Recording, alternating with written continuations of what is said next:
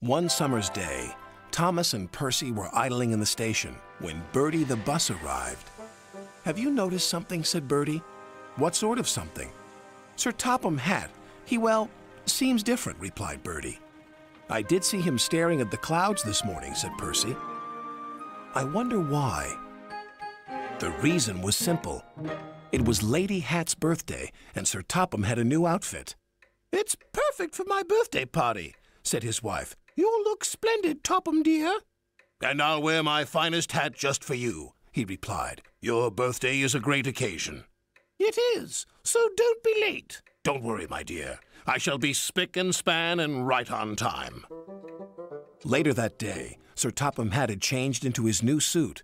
"You look fine, sir," said the station master. "You'd best be going." "Indeed," agreed Sir Topham Hatt. "The engines are busy. I'll take the car." "Is it reliable?" asked the station master. "Certainly," said Sir Topham Hatt.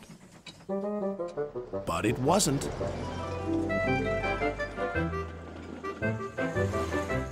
As he sped along, he suddenly saw a large hole in the road.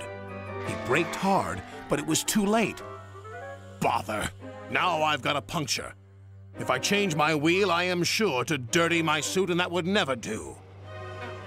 Just then he heard Caroline.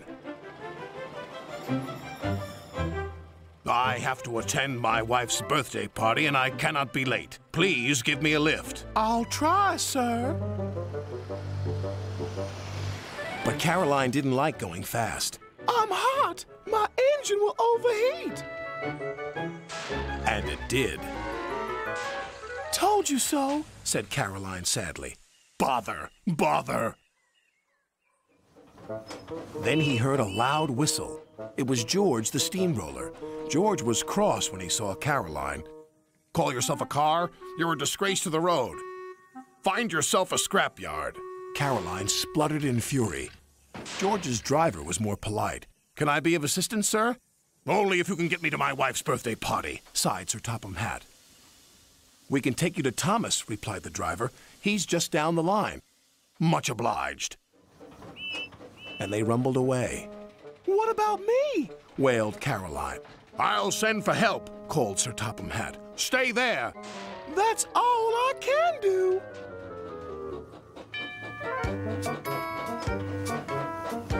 George was enjoying rolling along the lane, but not Sir Topham Hatt. Oil splashed everywhere. Worse was to follow. "Help!" cried George. "Something snapped!" He veered out of control, and Sir Topham Hatt landed in a muddy ditch close to where Thomas was taking on water. "Bother! Bother!" Thomas had never seen Sir Topham Hatt in such a mess. "Can I help you, sir?" asked Thomas's driver. "Yes, please. Get me to the station as fast as you can." "I'm afraid our fireman's taken ill." "Then I'll be your fireman," sighed Sir Topham Hatt. Thomas was excited. Sir Topham Hatt had to work hard. Coal dust and smut flew everywhere.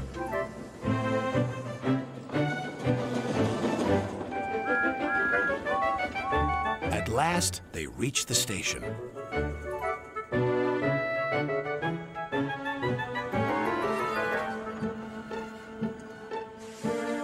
Sir Topham Hatt looked at the clock.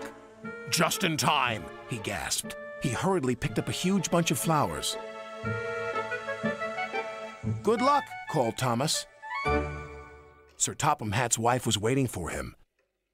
As the clock struck 3, there stood Sir Topham Hatt. Tired, but triumphant. He gave his wife the flowers. "Well, thank you, my dear. I knew this was my special birthday party, but I didn't know it was fancy dress." Everyone laughed. And then the party began.